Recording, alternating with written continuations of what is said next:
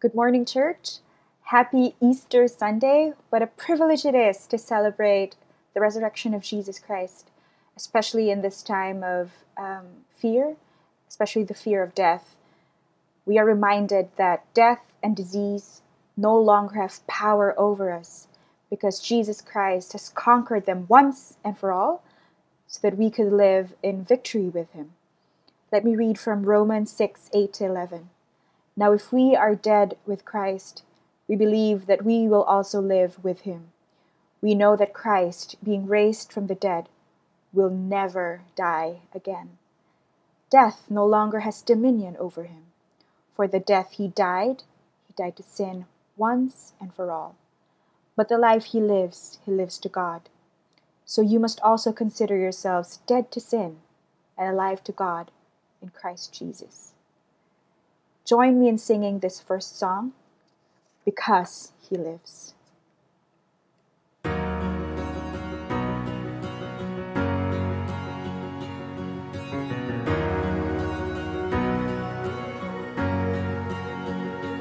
I believe in the Son. I believe in the risen one. I believe I overcome by the power of his blood. Amen. Amen. I'm alive because he lives. Amen. Amen. Let my song join the one that never ends, because he lives.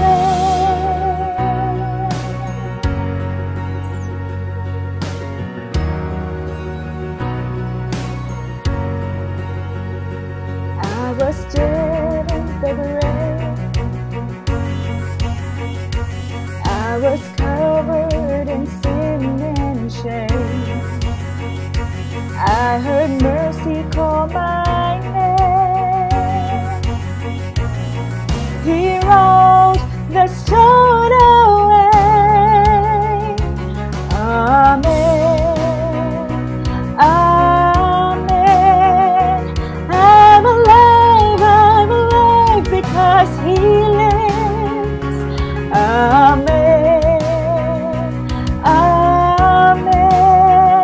Let my song join the one that never ends, because he lives.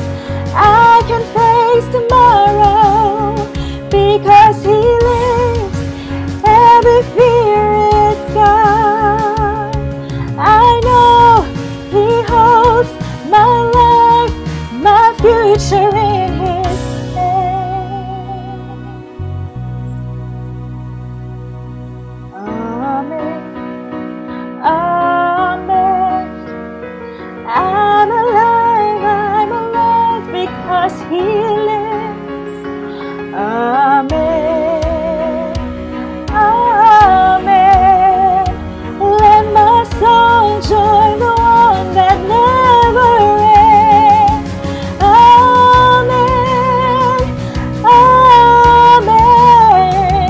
I'm alive because he lives. Amen. Amen. Let my soul join the one that never ends, because he lives. Because he lives.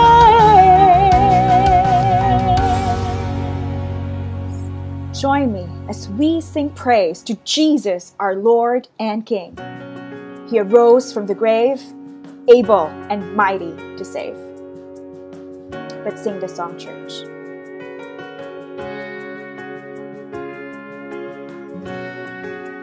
Everyone needs compassion, love that's never failing. Let mercy fall on me. Everyone needs forgiveness, kindness of Savior. The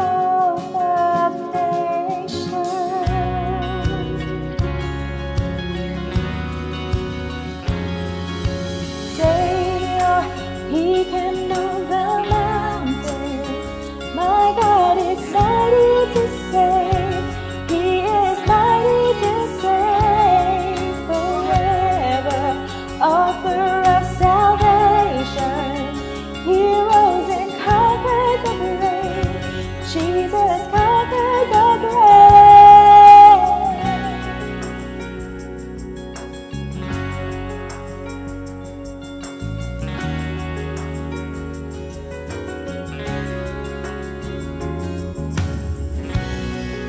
So take me as to find you, all my fears and failures.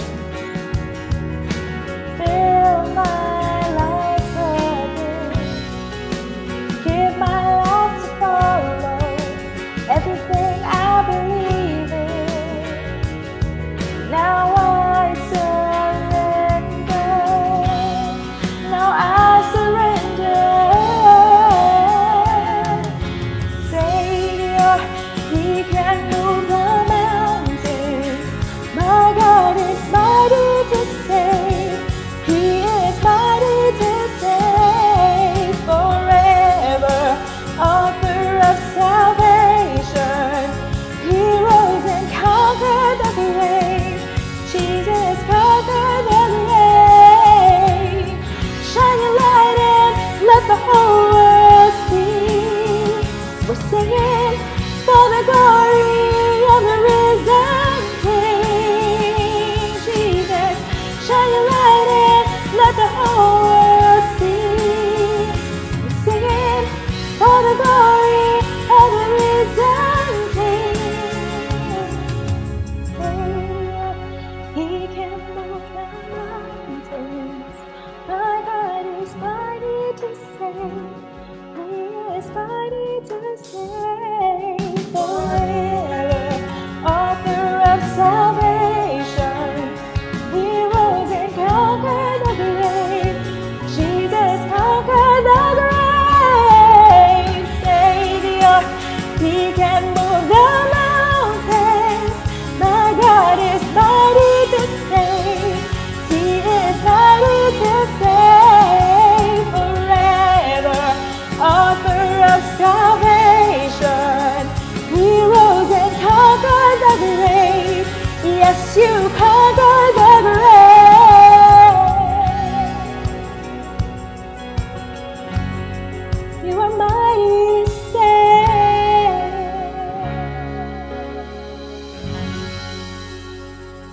Thank You, Jesus, for dying on the cross so that we can be saved. Thank You for arising from the grave, conquering death, sin once and for all.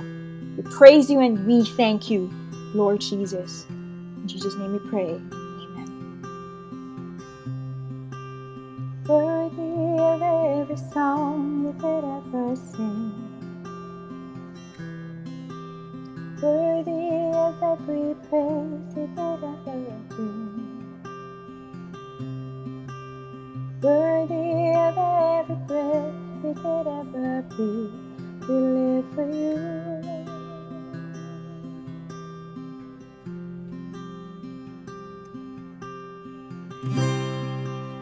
Jesus, the name above every other name. Jesus, the only one who could ever save. Worthy of every breath we could ever breathe. We live for You. Oh, we live for You. Holy, there is no one like You. There is none beside You. Open up my eyes in wonder and show me who You are, and fill me with Your heart and lead me in Your love to those around Me.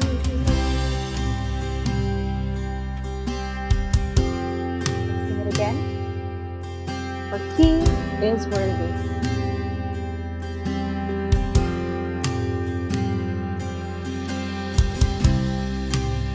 Worthy of every song you could ever sing. all the praise we could ever bring. Worthy of every breath we could ever breathe. We live for you. Oh, we live for you. Jesus, the name above every other name. Jesus, the only one who could ever save. Worthy of every breath we could ever breathe. We live for you. Oh, we live for you. And holy, there is no one like you. There is none beside you. Open up my eyes in wonder and show me who you are, and fill me with your heart and lead in your love to those around me. Holy, there is no one like you. There is none beside you. Open up my eyes in wonder and show me who you are, and fill me with your heart and lead in your love to those around me.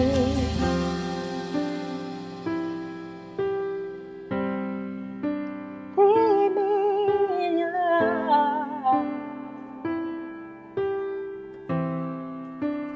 Lead me in your love.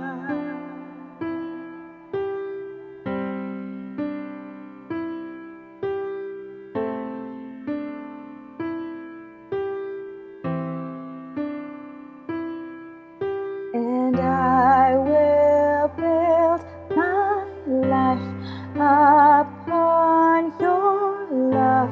It is the firm foundation, and I will put my trust in you alone, and I will not be shaken. I will build my life upon your love. It is the firm foundation, and I will put my trust in you alone, and I will not be shaken. Holy, there is no one like you. There is none beside you. Open up my eyes in wonder and show me who you are, and fill me with your heart and lead me in your love to those around me. Holy, there is no one like you. There is none beside you. Open up my eyes in wonder and show me who you are, and fill me with your heart and lead in your love to those around me. And I will build my life upon your love. It is the firm foundation, and I will put my trust in you alone, and I will not be shaken. All my life for you, Lord. All my days for you, Lord.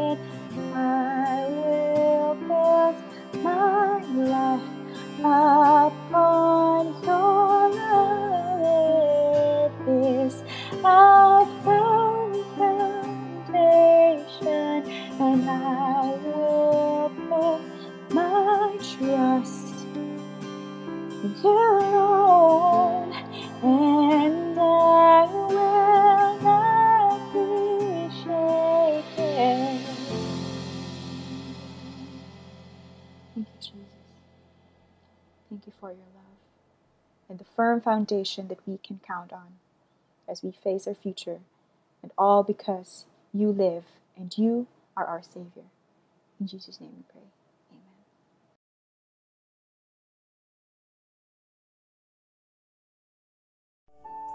Amen. Magandang umaga po, GCF Makati. I invite you all for our community prayer. Let us bow our heads in prayer. Our Father in heaven, we thank you once again for giving us the favor that as a church family, we can still join our hearts together in spirit to worship, to pray, and to listen to your very words, even if we are physically away from each other. With the many uncertainties, worries, and fears that COVID-19 creates worldwide, we can still be grateful because, as your word says, God causes everything to work together for the good of those who love God and are called according to His purpose for them. In your divine wisdom, while we are in the midst of pandemic crisis, you appointed this day as the day of commemorating the resurrection of our Lord Jesus Christ. Thank you for that, Father.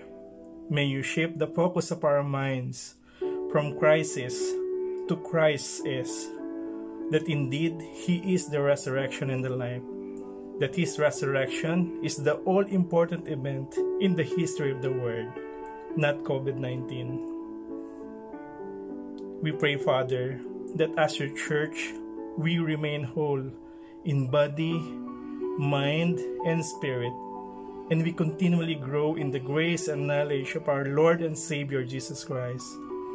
It is Jesus whom we need. He existed before anything else, and He holds all creation together. We pray, Father, that your name be kept holy, that your kingdom come soon, and that your will be done on earth as it is in heaven. As we seek first your kingdom and your righteousness, we pray that we take the opportunity to reflect and mirror your righteousness by doing and thinking what is right, what is good to everyone, to those in our communities, families, government, circle of friends, and especially to those in the family of faith who are in serious need of basic necessities. Give us today the food we need. We pray for wisdom to those of us who are employed, that we can contribute to the companies we work for in whatever way or small way to lessen the burden that they are currently handling. For those of us who are in the end of our ropes with no more financial resources coming in, with loved ones in critical conditions and with loved ones already gone, may your grace, Father, be very evident during these times, that you who hold us in Christ will yourself restore, confirm, strengthen, and establish us.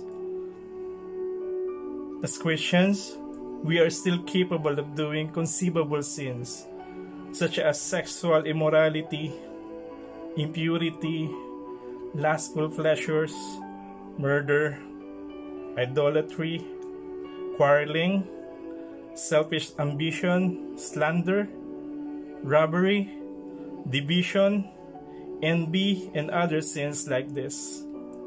We pray, Father, that you forgive us our sins, as we have forgiven those who sin against us. And don't let us yield to temptation, but rescue us from the evil one. Help us to remember, Father, that we belong to Christ Jesus, who have nailed the passions and desires of our sinful nature to His cross, and crucified them there.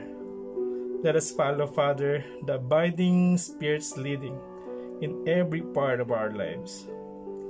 And lastly, we pray for our Pastor Olivic, that you continually sustain him as he lovingly obey you in preaching your very word, that you bless him, enlarge his borders, that your hand would be with him, and that you would keep him from evil.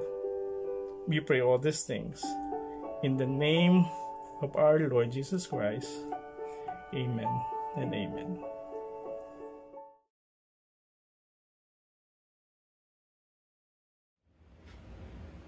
Good morning, church. I am so glad that we are still able to gather, especially this Sunday as we celebrate the resurrection of Jesus Christ. I hope we had all been able to take some time to meditate on the 7 last words of Jesus, and I pray that we learn how to fix our eyes on Him and allow Him to transform us, especially during these circumstances that we're in. Now, for this Sunday, our scripture reading will be taken from the book of the Revelation of Jesus, chapter 2, verses 1 to 5. So if you have your Bibles with you, please turn to Revelation chapter 2, verses 1 to 5.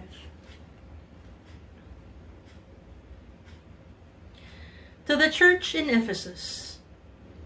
To the angel of the church in Ephesus, write, the words of him who holds the 7 stars in his right hand, who walks among the 7 golden lampstands.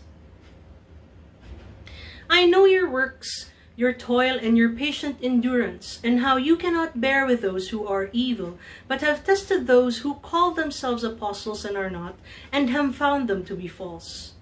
I know you are enduring patiently and bearing up for my name's sake, and you have not grown weary. But I have this against you, that you have abandoned the love you had at first. Remember, therefore, from where you have fallen. Repent and do the works you did at first. If not, I will come to you and remove your lampstand from its place unless you repent. May the Lord bless the reading of His word.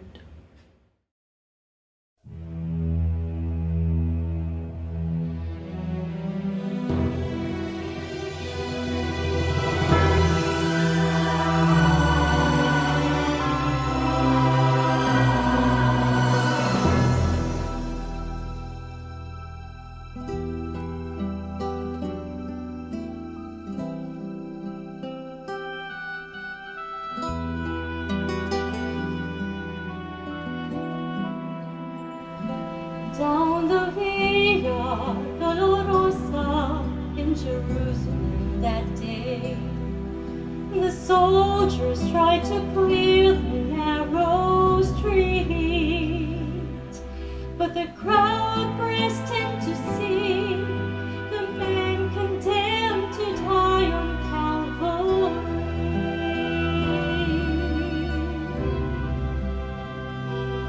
He was bleeding from a beating, there were stripes upon his back, and he wore a crown of thorns upon his head, and he bore with every step the scorn of those who cried out for his death. Down the Via Dolorosa, called the way of suffering, like a lamb came the Messiah, Christ the King, and he chose to walk that road out of his love for you and me. Down the Via Dolorosa all the way to Calvary.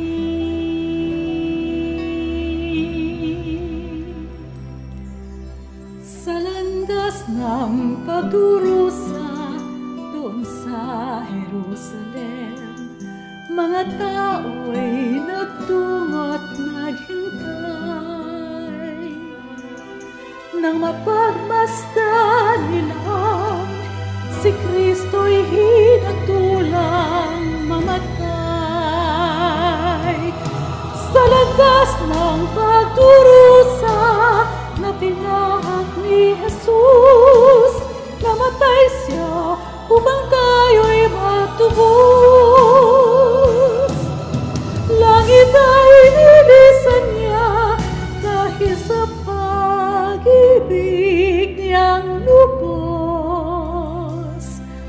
Ang landas ng pagdurusa patungo doon sa Kalbaryo.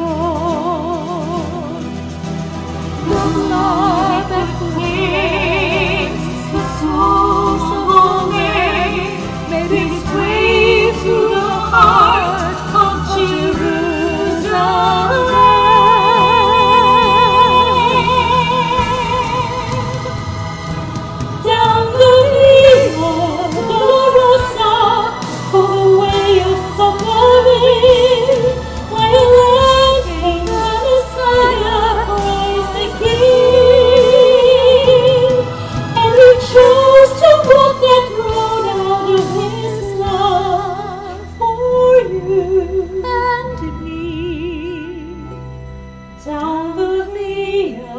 Dolorosa, the way to Calvary.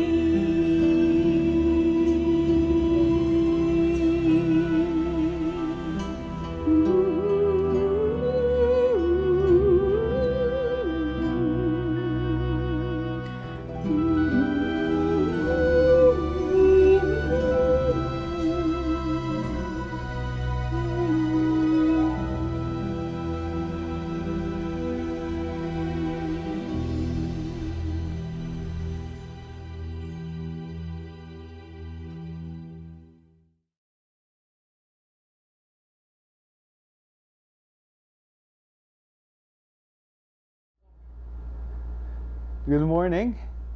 Happy Resurrection Sunday, everyone. How I wish that we are together right now celebrating this beautiful day that the Lord had given us. But regardless, even though we are apart right now, we are scattered, each and everyone into their own homes, we are gathered in the presence of the Lord. So in behalf of Barks and myself and Pam at the back of the camera, we want to wish every one of you a happy Resurrection Sunday. Indeed, the Lord lives. He is risen. He is not dead. The Lord lives. His love lives. He reigns supreme. And we are assured and we have confidence that our life is secured in His hands because of His love for you and for me. And so we are going to get to the Word. And before we do just that, let us join our hearts in prayer. Heavenly Father, we thank you for the truth that you are alive. Thank you, Lord, because you are not dead. The grave is empty, the tomb is empty, and you are here with us right here, right now. Wherever we are right now, you are present there. And Lord, I pray that as we contemplate your resurrection, Lord, that you would fill us with your love. Not only that we would know that we are loved by you, but we would experience your love right now. Lord, fill us so with your love that we in turn would love you back and strive to love one another as you have loved us. Father, we submit to you our affections, our minds, and our wills. Take them captive. Holy Spirit, have your way in us. You are the pastor and the leader of our church. We look to you, Lord, for guidance. Would you point us to Jesus that we might glorify him as we study the Bible? Thank you, Lord, for your grace to us. We commit to you this time. In Jesus' name we pray. Amen. The sermon title for the message we have today is Love Lives, Experiencing Intimacy with Christ. Love lives, and now we can experience intimacy with Christ. I have 3 points right now, and these are the points. Love lives.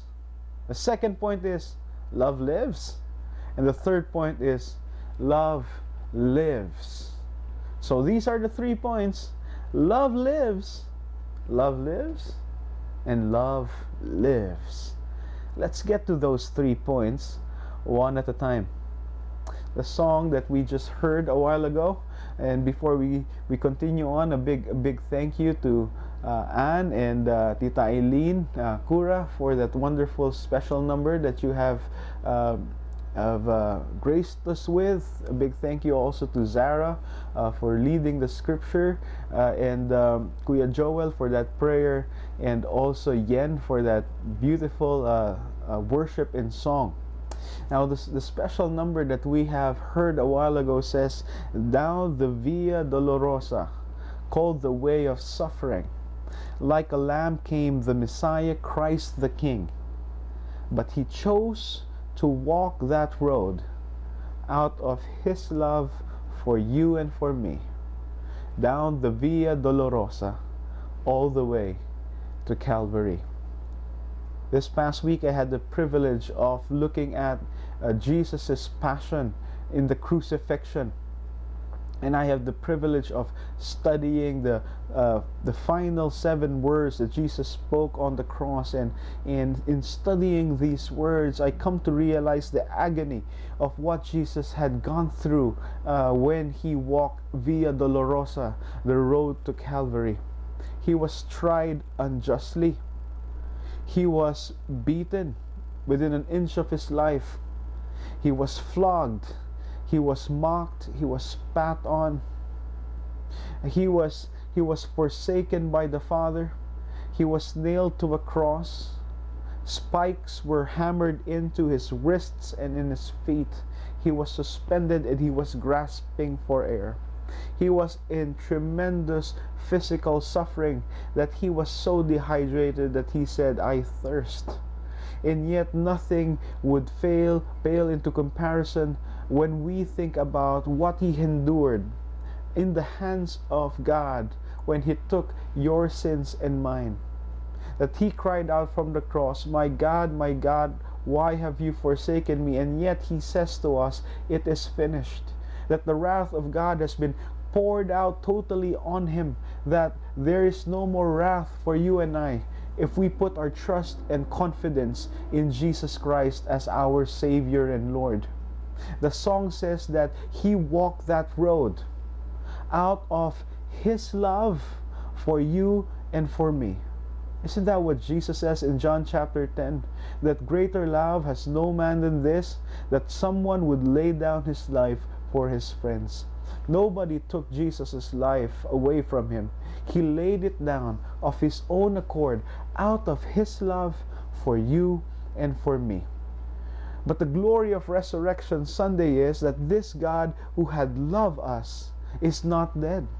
That his love continues on. God is alive, he is not dead. The God who loves us lives.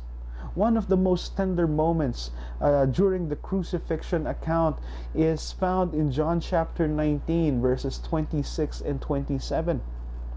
It says this: "When Jesus saw his mother and the disciple whom he loved standing nearby, he said to his mother, 'Woman, behold your son.' Then he said to the disciple, 'Behold your mother.' And from that hour the disciple took her to his own home." John, the writer of the book of Revelation, was there present at the crucifixion of Jesus. He referred to himself as the disciple whom Jesus loved. Have you ever felt the loss of somebody you loved? Have you ever grieved over a person who had passed away that is dear to you?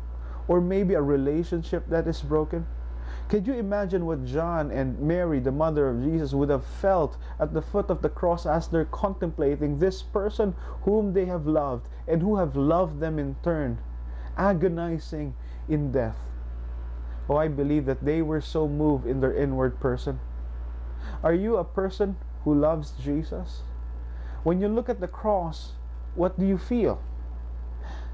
John Stott says this in his book, The Cross of Christ. God could quite justly have abandoned us to our faith. He could have left us alone to reap the fruit of our wrongdoing and to perish in our sins. It is what we deserved. But he did not. Because he loved us, he came after us in Christ. He pursued us even to the desolate anguish of the cross, where he bore our sins, guilt, judgment, and death. It takes a hard and stony heart to remain unmoved by a love like that. When you look at the cross of Jesus Christ, where he suffered and died for the forgiveness of your sins of mine, are you moved by it? Is your heart stirred up? Do you feel love for Jesus? I want to ask you this question today, my friends. Does the love of Jesus move you? Does his love still find resonance in your heart? Does Jesus' love still moves you? Friends, I want you to know that Jesus' love lives.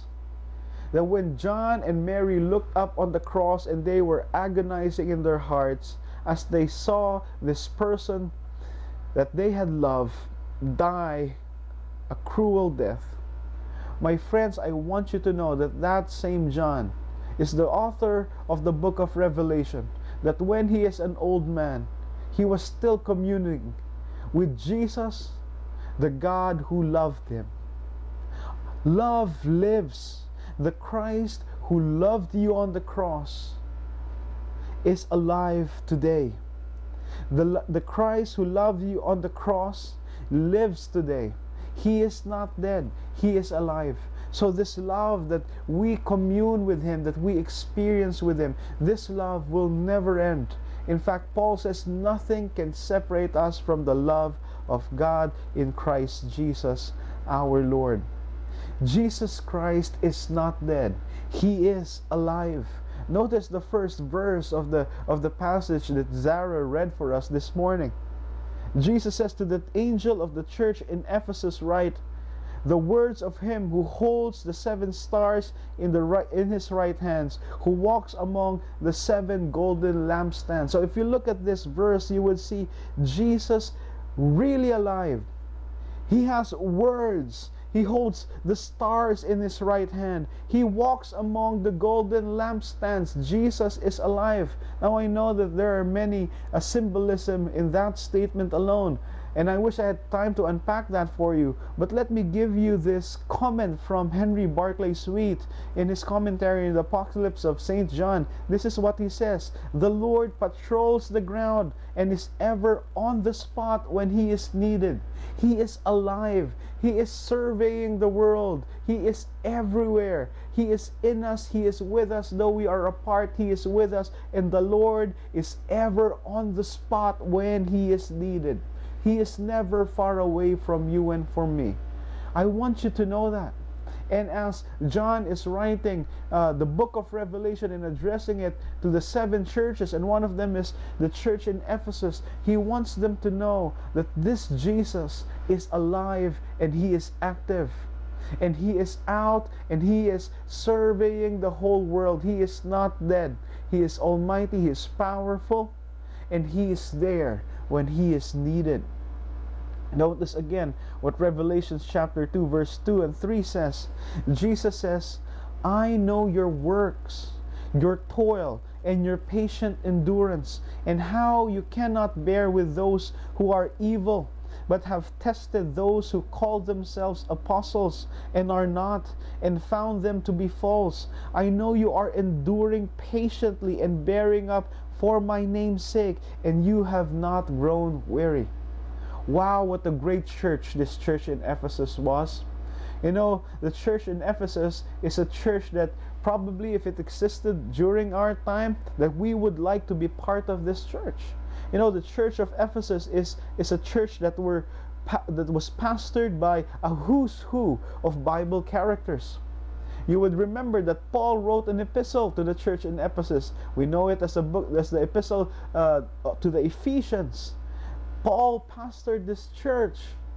John, I don't know if you are aware of this, but the Gospel of John and the 3 epistles of John, and now we find the book of Revelation, was written primarily to be read in the church in Ephesus. And there are people there who had pastored that church and had taught in that church. Priscilla and Aquila, we know that they were part of this church. It is a who's who of strong Bible leaders who had laid the foundation of good doctrine and good practice for this church. And Jesus says, the risen Christ says, I know your works. Now, no ordinary kind of work, because Jesus says, I know your toil and your patient endurance. What is He talking about here? It's no ordinary kind of work. The commentary says this is a kind of work that would lead to weariness. He knows how they patiently endure for the work of the gospel. Jesus continues on to say that this church cannot bear with those who are evil. They have a high standard for morality. They strive to keep themselves pure, and so they have tested those who call themselves apostles and are not. They have an acumen for right teaching. They are not easily swayed. Jesus says, I know you are enduring patiently and bearing up for my name's sake, and you have not grown weary. And so to speak, this church is going through tremendous suffering for the name of Christ, but they are patiently enduring for Jesus' name's sake, and they are not growing weary. What a wonderful church. When I think about the church in Ephesus, I can't help but also to think about our church in GCF Makati. Now, I'm not saying that we're anywhere close to the church of Ephesus in what they have accomplished for the Lord, but I am gladdened to see our growth and how even through this dispersion, this scattering that we are experiencing right now, I'm so glad to hear reports that you are still worshiping the Lord, that you are advancing the gospel. Thank you for the updates that you have sent me, that you have used these devotions that we have put out to share the gospel to the people who are around you. I praise the Lord for giving you endurance, even in this time of crisis and suffering, that we have really strived and labored together to advance the agenda of our Lord. The Bible says the Lord knows our toil. The Lord is so concerned about what we are going through in our lives. He knows. And His knowledge is not just mere head knowledge like a supervisor having a list and having a checklist and saying, okay, GCF Makati did that, okay, the Church of Ephesus did that, Bible reading, prayer, growth groups. It's not like He has a checklist of things that we are doing right or wrong. He is intimately acquainted with what we are going through.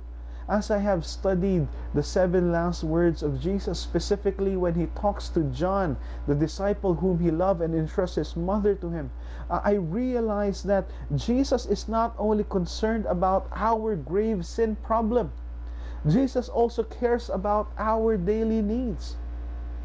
The words that He spoke on the cross was spoken with tremendous pain, but with tremendous love as well.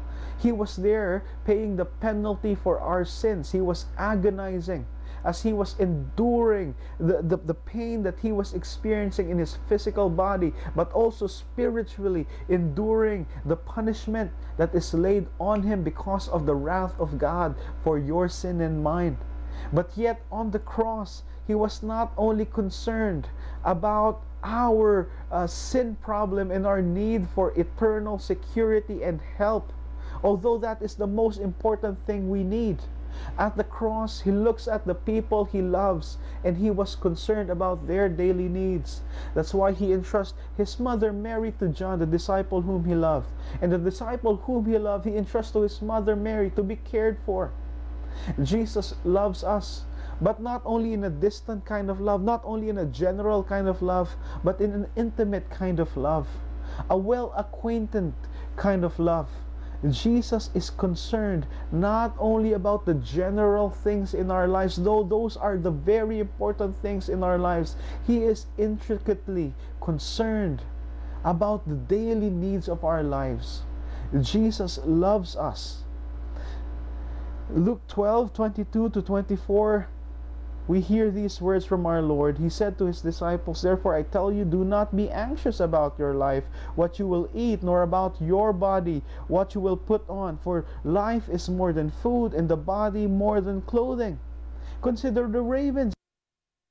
They neither have storehouses nor barn, and yet God feeds them. Of how much more value are you than the birds?" So Jesus is saying, don't be worried. The Lord is concerned about your very physical needs, not only the general stuff, but the things that you need in your everyday life. That's why Peter says in 1 Peter 5:6-7, "Humble yourselves therefore under the mighty hand of God, so that at the proper time He may exalt you, casting all your anxieties on Him, because He cares for you." My friends, I want you to know that God's love lives. And this love is very much concerned about us.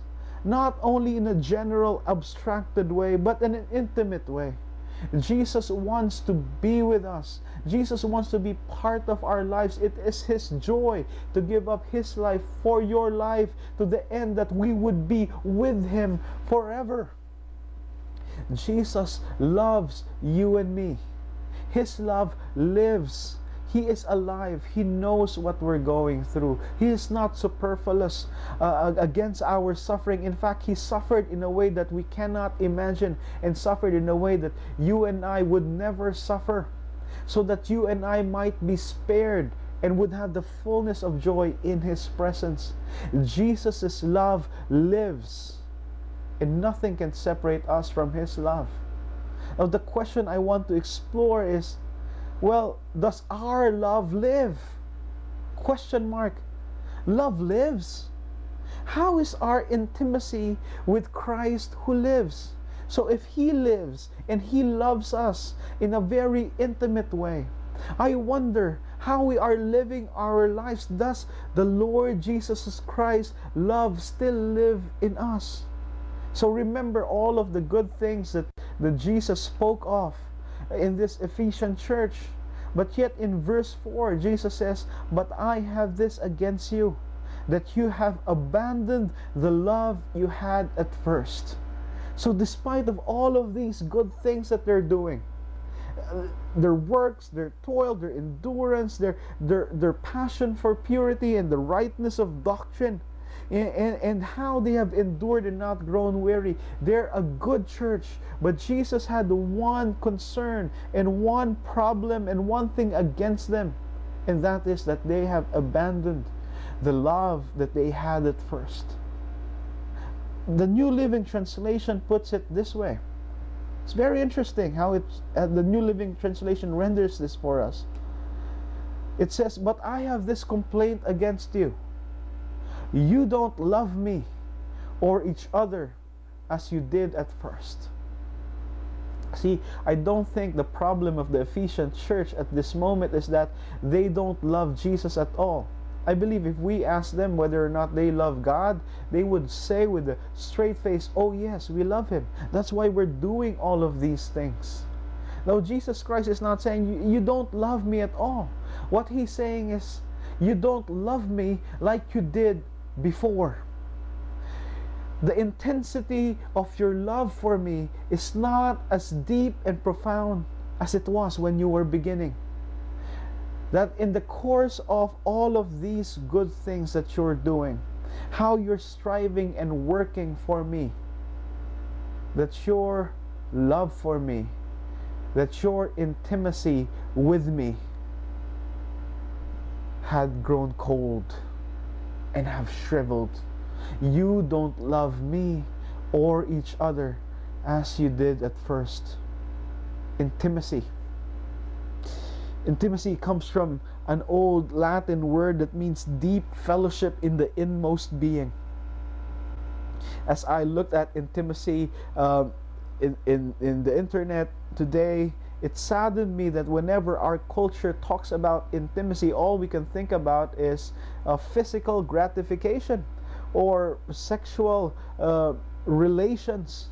But when the Bible talks about intimacy, it's deep fellowship in the inmost being. One of the blessings that I have received during this quarantine season is an extended time with my wife. For the past year, one of our struggles is that we got so busy.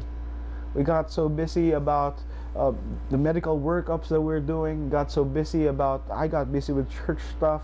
She was busy about school stuff. And this year we were praying to the Lord that He would grant us a time of rest. And little did I know that the Lord would answer that prayer by imposing a quarantine that we don't have anywhere to go to but home. And at this time, one of my utmost joy is being with her, sharing meals with her, laughing. There's nothing on TV, and so we would tell each other stories, and we would laugh, and we would speak, and we just have deep conversations about anything under the sun. Friends, that's what intimacy means. Now, you can love. We can absolutely love anything. But to love someone with intimacy means that there is an intensity to that love. There is a weight with that love. But unfortunately, as we go through our lives, that intimacy, that intensity grows shallower, becomes weaker, and we find ourselves out of touch. Yes, we would say that we love each other, but the weight and the intensity of it has diminished. Jesus looks at this church who had done most of the things well, and He says to them, "You know what? I missed how you would love me before. I missed how you loved me when you first met me and when you had first begun." Now notice again what John Stott said in the quote I read for you a while ago. He says that it takes a hard and stony heart to remain unmoved by a love like that.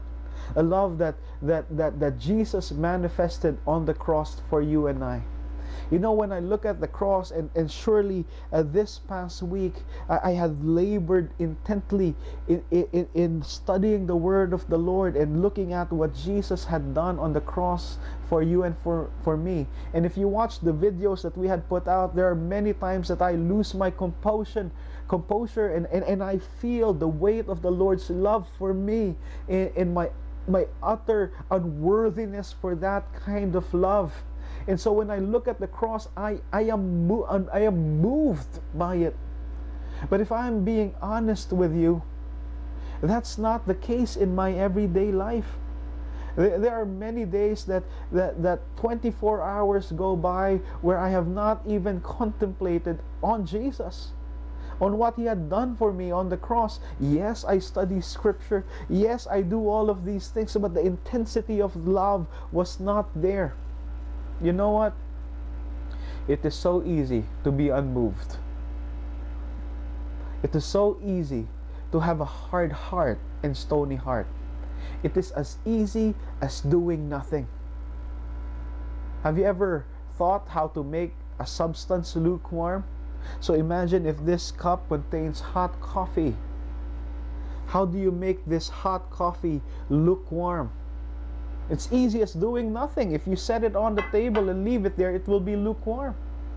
Imagine if this cup was filled with cold, refreshing iced tea. How do you make it lukewarm? It's as easy as doing nothing. You set it there and go about your day. Soon enough, it will be lukewarm.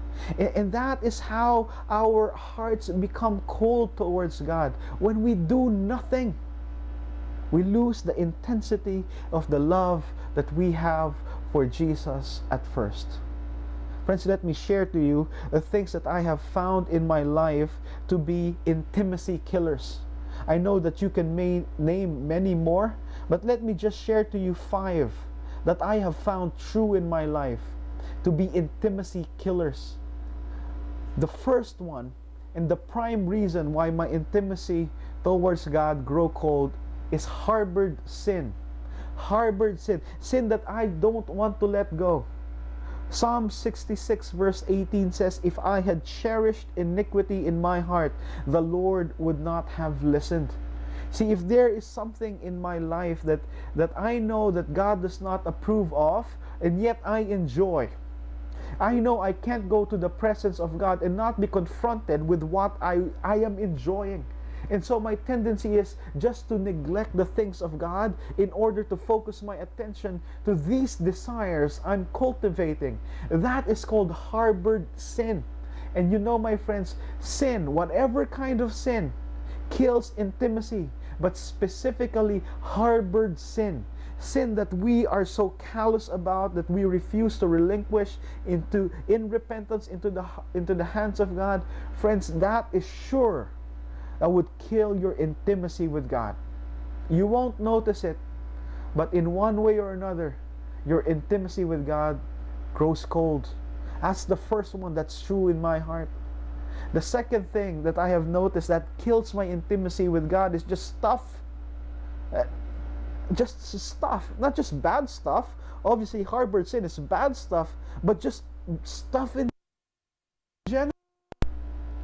Hebrews 12 verses 1 and 2 verse 1 says, "Therefore, since we are surrounded by so great a cloud of witnesses, let us also lay aside every weight and sin which clings so closely, and let us run with endurance the race that is set before us." Yes, harbored sin kills intimacy, but not just harbored sin, but every kind of weight.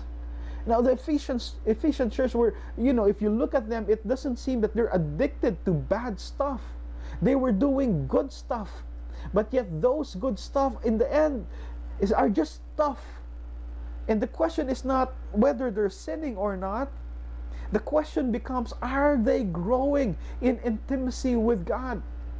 Friends, I have realized that I, as a person who has the calling and has the mandate and the job to study this book, they have learned the capacity to open the Word of the Lord and just look at it as stuff. That when I look at the Word of the Lord, there are times in my life that my anxieties take over. And it is just weakening me and encumbering me that I cannot run well in my life. This is stuff, any kind of stuff. The stuff that you watch, the stuff that you do, the stuff that you work on, the stuff that you put your affections and your desires to, at the end of the day, these are all stuff. And the question is not whether this is sin or not. They might not be sin. But sometimes, and I have to say, most of the time, this stuff is causing us not to be able to run well. So that's an intimacy killer. Stuff. Be mindful of your stuff. A third intimacy killer that I found in my own life is a hurried pace. A hurried pace. Now that I am in quarantine, now that we are in quarantine, now that things become slow, I realize what I should be valuing more in my life. When the quarantine hit and suddenly the pace of the world just began to slow down, I suddenly realized what I should be really paying attention to. Like the basic stuff of I can be so busy that I don't mind the things in our house anymore. I'm so busy to do the laundry. And now that I'm doing the laundry, I realize that, man, I should be doing this stuff. And my life has become very hurried to the point that I am too busy to be with the Lord as well. And notice Psalm 46 verse 10. This is a familiar psalm, isn't it? Be still and know that I am God. I will be exalted among the nations. I will be exalted in the earth. Friends, if you look at the psalm, you have to ask the question, how do you begin to know God as your God? How do you grow in your understanding of God and intimacy with God? How can you do that unless you are still? Unless you slow down and not be hurried about these urgent things that you think are so important, but at the end of the day, it's not as important as being with your Maker. Are you still right now? I love how Charles Swindoll puts it in one of his sermons at the Dallas Theological Seminary Chapel. Chuck Swindoll said, you know, the Lord will not speed up so that you can walk together. You have to slow down. I have realized that it is my tendency to go ahead of God, to be so hurried of God. And there are times that the Lord would remind me, son, you got to slow down. You got to wait on me. You have to be patient. I am teaching you something. Slow down. Life is not about getting to the end quickly. Life is about going with me. Life is about walking with me. Are you too hurried for the Lord? Friends, that is a sure intimacy killer. Slow down. Wait on the Lord. Be patient. The Lord is teaching you something. The fourth intimacy killer that I have found present even in my own heart are needless pains.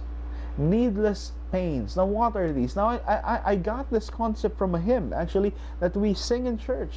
From the hymn, What a Friend We Have in Jesus. You know that line that says, oh, what peace we often forfeit, oh, what needless pain we bear, all because we do not carry everything to God in prayer. Needless pain is caused by prayerlessness. These are anxieties, the cares of this world that like weeds grow up in my heart and suddenly chokes the things of the Lord inside of me. These are needless pains. I don't really need to be anxious about this because by prayer or supplication with thanksgiving, I can lift it up to God. But I have to be honest that a lot of times I choose to be anxious, though I don't really have to, instead of coming to the Lord in prayer and thanksgiving. And the hymn goes, oh, what peace we often forfeit. Oh, what needless pain we bear, just because we don't want to carry everything to God in prayer. So that's the fourth one. Here's the fifth one. An intimacy killer for me It's being a spiritual foodie. You know what a foodie is? You know, I got this from Francis Chan, and he puts it nicely. You know what a foodie is? A foodie is a person who just have a palate, and he goes to restaurants, and he could just dissect flavors, and he would know what wine would go with what cheese, and what soup is better, and this is a person who would give you a lot of restaurant advices, and he could point you to great menus and great orders and great selections, and this is just a discerning palate for food, and I have found in myself that I can be a spiritual foodie. Now, what do I mean by a spiritual foodie? You know what? At this time, technology has opened for us a great means of communication and information dissemination. I can go on the internet, and I can hear sermons from a who's who of Christian leaders, and I can listen to music from a who's who of worship leaders, and I can sit there and listen to what they have to say from the word of the Lord, and I go, yeah, I like that point, but this guy said it better, and I think his perspective in these things is better said than this person, and I'm a spiritual foodie. Here I am, hearing the words of the Lord with a discerning palate, and yet I hear it, I critique it, and I choose for myself, and yet it leaves no resonance in my life. Yes, I can have a great theology. Yes, I can sing all the wonderful praise and worship music, but yet I'm a spiritual foodie. I'm just a discerning person, and I have this buffet of things, and yet I find it that even though I have all of these options, I don't really get to sit and to feast on the word of the Lord like a starving person. You know what Jesus said? He said, "Blessed are those who hunger and thirst for righteousness, for they would be filled." He did not say, "Blessed are the spiritual foodies, for they shall be filled." This is a hymn that I have discovered in this quarantine season that speaks heavily to my heart. It's by Isaac Watts. It's a hymn called "How Sweet and Awful is the Place." This is what he says: "How sweet and awful is the place, with Christ within the doors, while everlasting love displays the choicest of her stores, while all our hearts and all our songs join to admire the feast. Each one of us cry with thankful tongues, Lord, why was I a guest? Why was I made to hear thy voice and enter Wilder's room, when thousands make a wretched choice and rather starve than come?" You know, that's the state of a spiritual foodie. You know, a person who really hungers from the Lord, when he tastes and see that the Lord is good, he just gorges in it, he gluts in it, and he indulges in it with an open heart, with a thankful mind, and he just feasts on the word of the Lord. There are spiritual foodies that go, yeah, I like this, I like that, but does not end up feasting on the things of the Lord. That is a sure intimacy killer. Being a spiritual foodie. I don't want to be a spiritual foodie anymore. So love lives in the sense that Jesus Christ lives, and his love is alive. He does not love us in a general way, but in a very particular way. The question is about our love. Question mark. Do we love him with intensity and with intimacy? How is your intimacy with God? Because love should live. Our love for God should endure. Our love for God should grow in intensity over time. Like the hymn goes, the longer I serve him, the sweeter he grows. It doesn't have to diminish. Thus our love endure. Hear the admonition of the Lord in Revelation 2 verse 5. Jesus says, "Remember therefore from where you have fallen, repent and do the works you did at first. If not, I will come to you and remove your lampstand from its place unless you repent." He continues on to say, "Yet this you hate the work of the Nicolaitans, which I also hate." And in verse 7 he says, "He who has an ear, let him hear what the Spirit says to the churches." To the one who conquers, I will grant to eat of the tree of life which is in the paradise of God. Jesus admonishes the church, remember from where you have fallen. Repent. Robert Mound says in his commentary in the book of Revelations, this is how he puts that verse. Bear in mind the loving relationship you once enjoyed and make a clean break with your present manner of life. How good is that word? Bear in mind the loving relationships you once enjoyed and make a clean break with your present manner of life. When I read this, I can't help but to think as if, I had this relationship with Jesus. In colloquial terms, right? Jesus Christ, mag-on kami ni Jesus dati. Kami dati. We were together, right? But in the course of my life, I found other loves that I left him behind and got into relationship with other loves. You see this picture? Mounts is saying, get a clean break from that love that you have right now. Look back to the kind of love that you had with Jesus. Make a clean break. Divorce that love. Go back to Jesus. And change your present manner of life. Here we are. When we first started our walk with the Lord, we were so in love with Jesus. But then as we grew older and as we put years under the badge of our walk with the Lord, we find that we have fallen in love with other things. And again, these can be any stuff. Aspirations, dreams, even ministry, even sin. And we gradually let go of the hand of Jesus in order to cling to the hands of the world, of the devil, and of our flesh, even unknowingly. We have to make a clean break. Sever our relationship with that and get back to Jesus. Our love should endure. Listen to what Paul says, Philippians 3 verse 8 to 10. Indeed, I count everything as loss because of the surpassing worth of knowing Christ Jesus my Lord. For his sake I have suffered the loss of all things and count them as rubbish, in order that I may gain Christ and be found in him, not having a righteousness of my own that comes from the law, but that which comes through faith in Christ, the righteousness from God that depends on faith, that I may know him in the power of his resurrection and may share in his sufferings, becoming like him in his death, that by any means possible I may attain the resurrection from the dead. I like this in the Amplified Version. Look at verse 10 in the Amplified Version. Philippians 3:10 in the Amplified Version says this, for my determined purpose, that I may know him, that I may progressively become deeply and intimately acquainted with him, perceiving and recognizing and understanding the wonders of his person more strongly and more clearly, and that I may in that same way come to know the power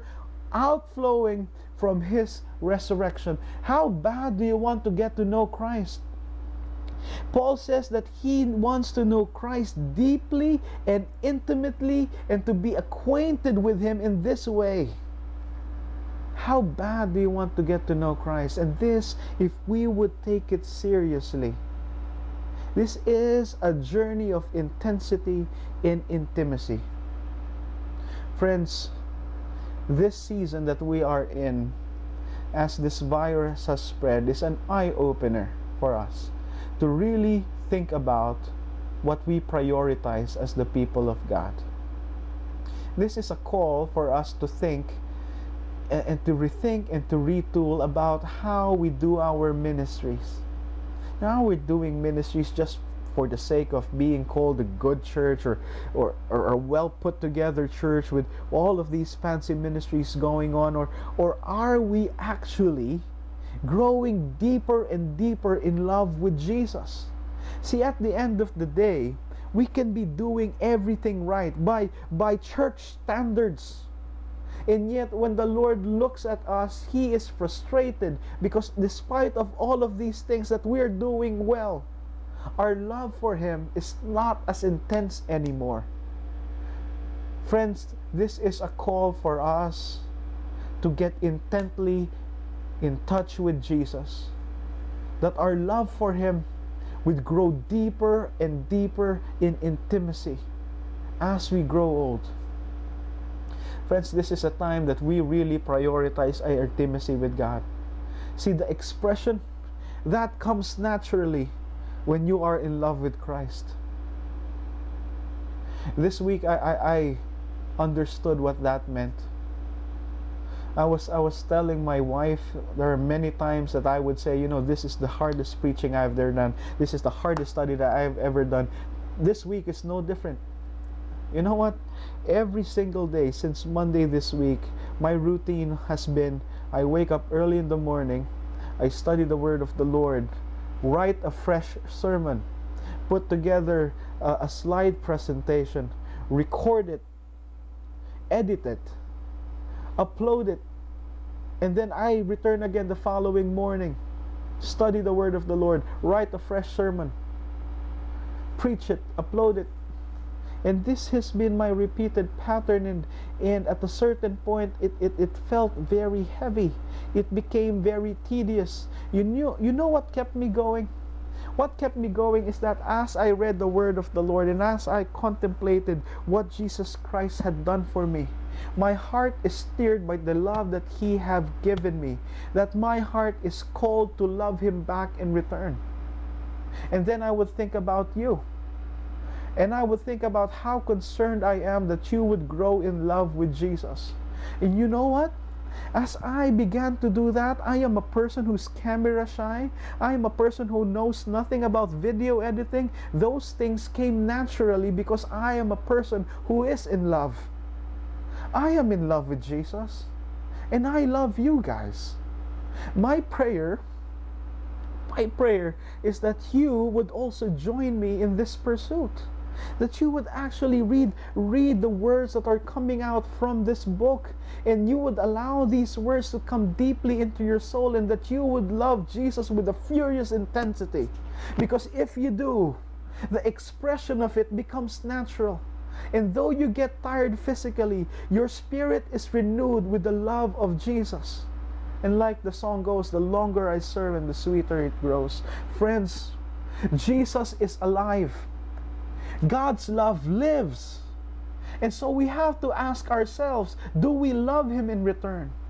And challenge ourselves, love Him enduringly, persevering in love, committing our lives to Him, as He had committed His life into the hands of God, so that you and I would have fellowship with Him.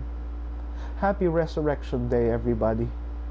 We have gone through many resurrection days in our Christian life, but I pray that this one would be meaningful, that this one would be different, that as a result of having encountered the Lord, that we would draw closer to Him, that we would be so madly in love with Him, with a deep intensity, that the expression of it, loving others, become natural to us.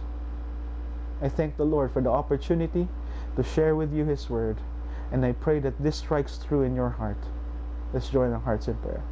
Heavenly Father, we thank You because You loved us so profoundly. Thank You, Lord, for the love that You expressed to us on the cross of Calvary. You held nothing back. You love us not only in a general way, but in a very special way and very intimate way. You are so acquainted with our lives and our concerns that You have numbered our head. You said that we are more of great value than many sparrows, Lord, and You care about us. Thank You for loving us in that way. And Lord, in light of Your love, we begin to look at our love, and I pray that You would challenge our love to grow deeper and become more intense for Your glory and honor. Help us not grow stale, but Lord, by the mercy of the Holy Spirit, lead us deeper and deeper in depth and in knowledge of You. It's the least we can do in light of Your love for us. Thank You, Lord, because You're not dead and You're alive. And the good work that You have started in us, You are able to bring that into completion at the day of Christ Jesus. We praise You, Lord, and we glorify You. And now, may the God who loves us, the God who had spared nothing but gave everything for us, May He receive all the glory, dominion, power, and authority in our lives, in our church, as we are scattered and yet gathered together in His presence. May He receive all the glory, power, and authority in our church at this time and forevermore. In Jesus' name we pray. Amen. God bless you all.